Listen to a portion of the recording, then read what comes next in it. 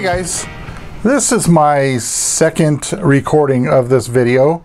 I had one all put together and uploaded on YouTube and scheduled to be released, and then I learned about the new user agreements, or the updated user agreements for YouTube, to where they will no longer will be monetizing videos that show any kind of firearm modification. In my original video, I showed just a pile of parts, and then I showed what all the parts look like assembled, which is what you're looking at now.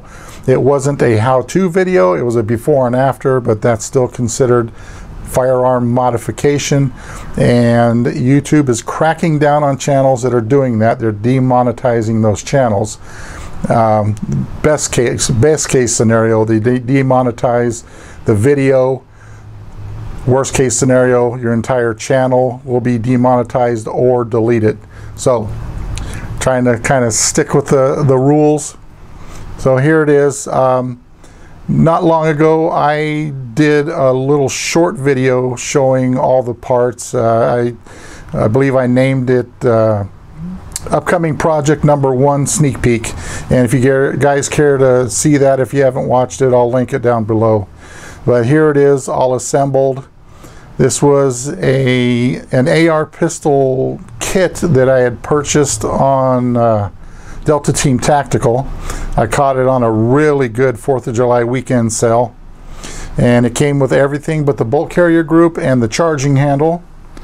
And I put it together. It has a 5.56 NATO 1-in-7 twist, 7.5-inch barrel, 7-inch Davidson Defense M-LOK handguard, a Davidson Defense billet upper receiver. I did not use the mil-spec dust cover that came with it. I put a Strike Industries Ultimate dust cover on there. I did not use the muzzle device that came with the kit. I felt that it was aesthetically it didn't look right. I thought it was too long, so I found a shorter one that I had in stock, which I picked this up on eBay a long time ago when you used to be able to buy AR parts on eBay, and put it on there. It has a E2 Armory bolt carrier group, which a long time ago my channel was kind of sponsored by that company.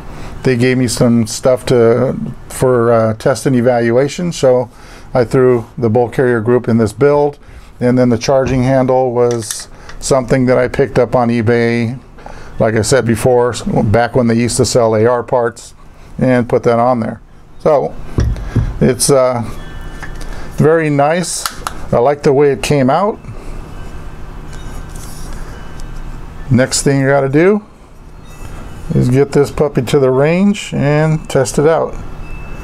And I also need to either put some flip up sights or a red dot on there, which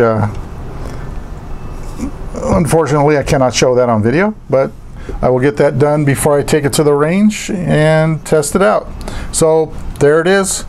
The project number 1 has been built. All right guys, thanks for watching. Talk to you later.